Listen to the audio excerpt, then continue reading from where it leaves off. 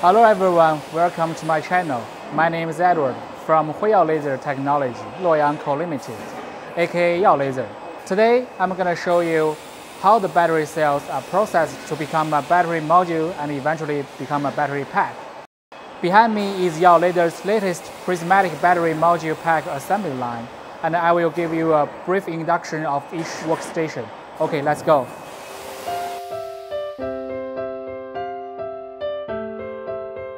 So the first workstation is battery cell automatic loading workstation. As you can see, we use a robot arm to load battery cells, and the brand of the robot arm we use are normally KUKA, ABB or Fanuc. So this robot arm will grab 4 battery cells and place them on a double speed chain, and there's a QR code scanner that will scan each battery's QR code, which is located between 2 terminal poles, and then transfer the data to the MES system. In terms of the MES system, the monitor above us will display real-time data about how many modules and packs are produced during the production. After the battery cells are loaded on the double speed chain, they will come to the OCV testing workstation first. In this workstation, they will test the battery cells voltage and inner resistance to make sure the battery cells meets the requirements of this production line. If it fails to meet the requirement, it will be transferred to the NG cell buffering area for the operator to take it out. And the qualified battery cell will continue moving to the next workstation, cell polarity detection and flip workstation. In this workstation, it has detection pins to test the polarity of each battery cell. If the position of the positive and negative polarity does not meet the requirement of the formula of the battery module, the grip will grab the cell and flip upside down to make sure the polarity's position is correct. After battery cells flipped, they will move to the glue manually applying workstation. There will be 1 or 2 operators applying this strip glue on the top of the battery. In terms of the shape of the strip glue, it is totally based on the requirement of the client. Next, all the battery cells will go to the stacking and pressing workstation. As you can see, there are 2 robot arms in this fence. So the first robot arm will grab 4 battery cells at a time and place them on this flat stacking table. Each row will stack the cells as one module. And then the second robot arm will grab the module and locate it on this pressing workstation. As you can see, this assembly line is equipped with 4 pressing tables, 2 on this side and the other 2 on the other side. The operator will pre-install a steel belt on the bottom of this mechanism. The operator will install end plates on each side of the module and push a button to start pressing, and then install the steel belt at the bottom and another steel belt on the top of the module.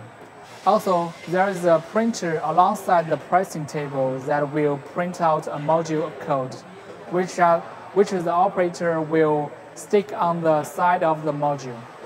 After done pressing, again, the second robot arm will grab the module and place it back on the double speed chain for the second part of this module line.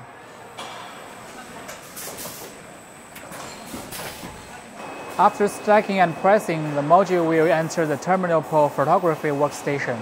In this workstation, the camera will track each terminal pole's center mark point and generate each point's coordinate data, which will be shared to the rest of the workstation.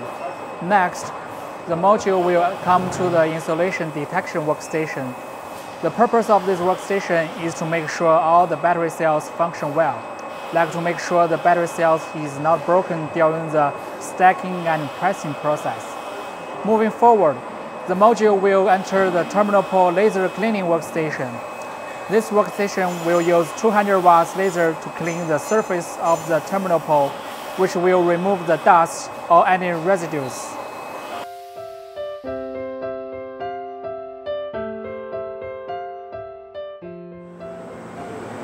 Now, we come to this area where the operator will install the CCS or bus bar on the top of the battery module. The operator will take the CCS or bus bar from the material cart and do the installation. Next will be the most important workstation of this line, laser welding workstation. Normally, we will use 6 kilowatts laser welding machine to do the job. And the laser brands we most use are IPG, GW, DG, or Max. We can choose to use 1 or 2 or 4 couple nozzles to press the CCS or bus bar to do the laser welding. And this monitor will display the real-time data of the melting depths and width, which will help you to check the quality of the welding.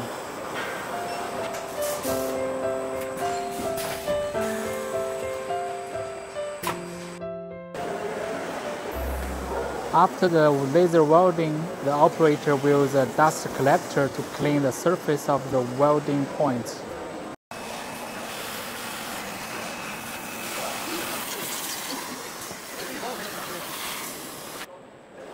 And the module will be transferred to the EUR testing workstation, which is to ensure the module meets all the requirements. Finally, we have reached to the end of the battery module assembly line. 2 operators will use this crane to transfer the module into pack lower case on the pack assembly line.